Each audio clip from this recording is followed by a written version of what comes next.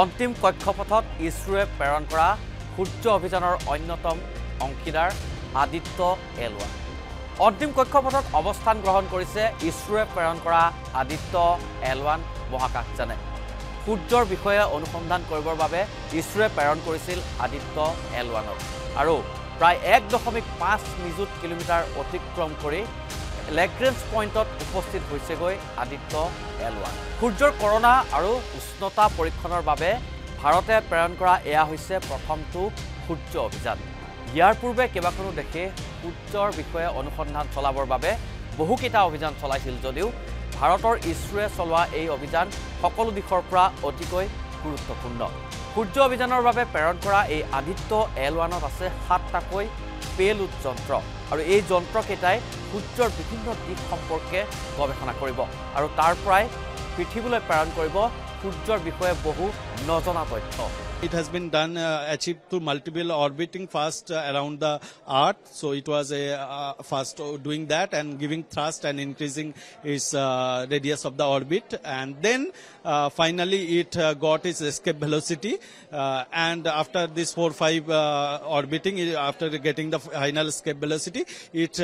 traveled towards its journey towards the L1 point. And today it's crucial because if it goes little towards the sun, in that case it's will go into the sun because sun gravity is huge. If it gets lower than the lower distance than the orbiting distance, then it will be again pulled towards the earth. So exactly it has to be there. ইছৰোৰ বিজ্ঞানীসকলে আদিত্য-L1ৰ অন্তিমটো কক্ষপথত স্থাপন কৰাৰ পিছতে লাহে লাহে ই কাৰ্যক্ষম হৈ উঠিব আৰু ইয়াত সংস্থাপন কৰা যন্ত্ৰসমূহে সূৰ্যৰ বিষয়ে অনুসন্ধান চলাব লক্ষণীয় কথাটো হৈছে যে আদিত্য-L1এ পৃথিৱীৰ পৰা 1.5 নিযুত কিলোমিটাৰ অতিক্ৰম কৰাৰ পিছত সূৰ্যৰ বহুখিনি নিকটতম স্থানত অৱস্থান গ্ৰহণ কৰিব আৰু তাৰ পিছতে লাহে লাহে ইয়াৰ জীৱনকাল হ্ৰাস পাব যদিও বা প্ৰায় 3 মাহ সময় লাগিব সূৰ্যৰ বিষয়ে অনুসন্ধানৰ বাবে আদিত্য-L1ত সংস্থাপন কৰা কৰনোগ্ৰাফত সূৰ্যক অতি ওচৰৰ পৰাই চাব পৰা যাব আৰু বিজ্ঞানীসকলে আশা কৰিছে আদিত্য-L1ৰ জৰিয়তে সূৰ্যৰ বিভিন্ন নজনা দিশৰ বিষয়ে পোহৰলৈ আহিব বহু কথা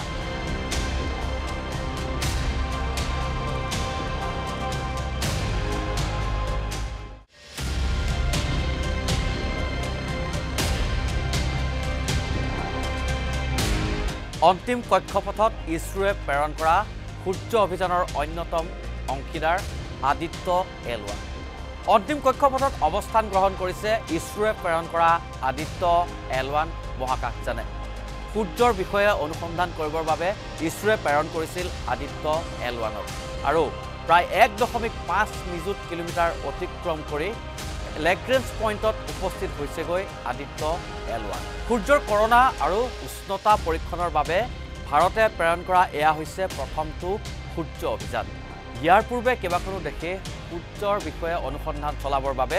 বহুকেইটা অভিযান চলাইছিল যদিও ভাৰতৰ ইছৰোৱে চলোৱা এই অভিযান সকলো দিশৰ পৰা অতিকৈ গুৰুত্বপূৰ্ণ সূৰ্য অভিযানৰ বাবে প্ৰেৰণ কৰা এই আদিত্য-L1ত আছে 7টাকৈ পেলোড যন্ত্ৰ আৰু এই যন্ত্ৰকেইটাই সূৰ্যৰ বিভিন্ন দিশ সম্পৰ্কে গৱেষণা কৰিব আৰু তাৰ পৰাই পৃথিৱীলৈ প্ৰেৰণ কৰিব সূৰ্যৰ বিষয়ে বহু নজনা তথ্য It has been done achieved through multiple orbiting fast around the Earth. So it was a fast doing that and giving thrust and increasing its radius of the orbit. And then finally it got its escape velocity. And after this 4-5 orbiting, after getting the final escape velocity, it traveled towards its journey towards the L1 point. And today it's crucial because if it goes little towards the sun, in that case it's will go into the sun because sun gravity is huge. If it gets lower than the lower distance than the orbiting distance, then it will be again pulled towards the earth. So exactly it has to be there. ইছৰোৰ বিজ্ঞানীসকলে আদিত্য-L1ৰ অন্তিমটো কক্ষপথত স্থাপন কৰাৰ পিছতে লাহে লাহে ই কাৰ্যক্ষম হৈ উঠিব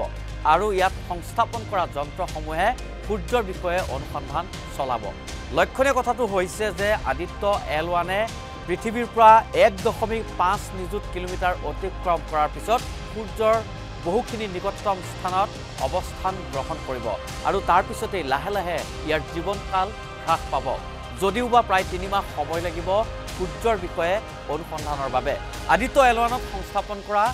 কৰনোগ্ৰাফত সূৰ্যক অতি ওচৰৰ পৰাই চাব পৰা যাব আৰু বিজ্ঞানীসকলে আশা কৰিছে আদিত্য-L1ৰ জৰিয়তে সূৰ্যৰ বিভিন্ন নজনা দিশৰ বিষয়ে পোহৰলৈ আহিব বহু কথা